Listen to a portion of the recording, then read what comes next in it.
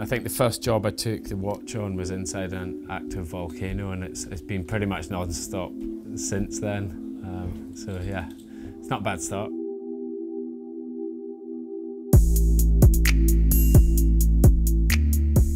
You know, in the military, a watch is everything. Everything runs off of watches. Everyone's watches are at the exact same time, bar the second. And so, you know, for me, it's, you know, you're always 5 minutes early, or 5 minutes before 5 minutes, so you're always early. And you know, it's just a basic fundamental that's drilled into you that time matters.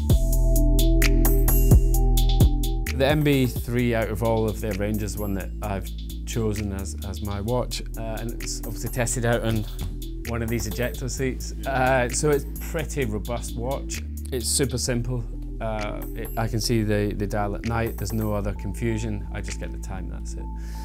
The second feature on it, which I love, is the, I don't know what you call it, dual time or GMT, but basically the bottom, I can turn the bezel and that gives me another time zone, so it's dual time zone. So every time I leave the UK, I flick that to whatever the UK time is, change my time, then, you know, when I'm travelling I can keep track of where I am.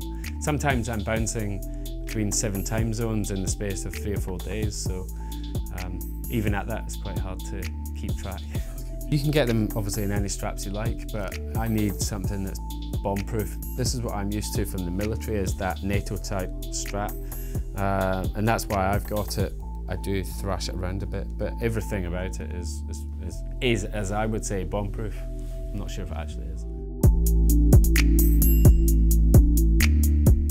This, for the last year and a half, has been the timepiece that's been with me through cave diving expeditions, through first ascents in Greenland, through a nuclear bunker experiment, through what else have we been doing? Through a head-to-head race, you know, a survival race in the mangrove swamps. Yeah, it's been pretty robust, I have to say. I usually break watches quite a lot. I'm working on an expedition series at the minute, and we're doing world firsts. And already this watch has been on 5, 6 world firsts. There's just been quite a lot, and still quite a lot to go. We're only halfway through the expedition series. When I was choosing the one that I wanted to use for all of my adventures, this is one that sort of stuck out. It's pretty simple. A lot of the time I'm too busy to be, you know, I'm busy rigging, I'm dealing with quite a lot of intricate moving parts that are ultimately could be quite fatal to some people. So I just need something that's simple, and that's exactly what that is. It's simple, it works. To take it inside an active volcano is it's a pretty good test.